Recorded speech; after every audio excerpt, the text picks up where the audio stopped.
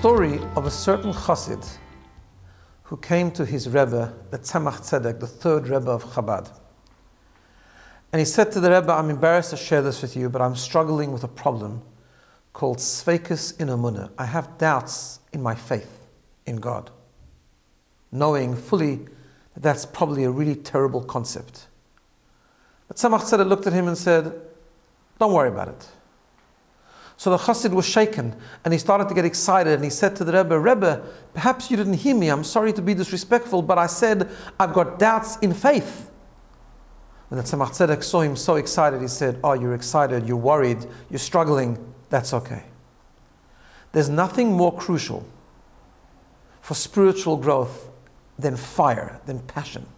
In this week's Parsha we are taught that in the building of the Mishkan, when they built the sanctuary, the tabernacle for God in the desert, there was a mizbech, there was an altar. And the Torah tells us that upon the altar there needed to be a fire that burned constantly. And the pasuk, the verse tells us, "V'ha'esh ala mizbech tukabo," and the fire on the altar shall remain burning on it, lo tichbeh, it shall not be extinguished. And the commentaries explain that the fire, the constant fire on the altar, was a symbol of the constant fire and passion that each and one of us have to have within ourselves. We have problems, we have challenges, we do struggle, we rise and we fail, but as long as the fire is still burning, as long as we've got passion, there's always hope. In fact, there's a Hasidic twist on this particular verse. When the verse tells us that the fire shall not be extinguished, lo tichbeh, the Hasidic masters say, you can read it a bit differently, that lo tichbeh, comma, lo, the not, the negativity will be extinguished.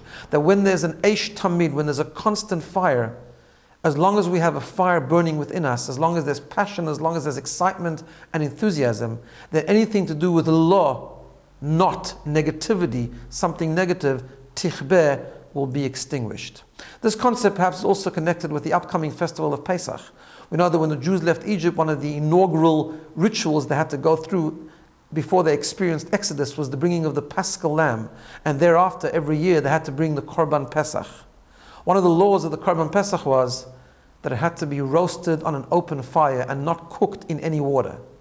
One of the symbolisms behind that is that at the beginning of Exodus, to free ourselves from our own prison, to go out of our own Egypt, the number one ingredient is passion, warmth, excitement. Lo tichbeh, when there's passion, negativity becomes extinguished. Have a good day and a Shabbat Shalom.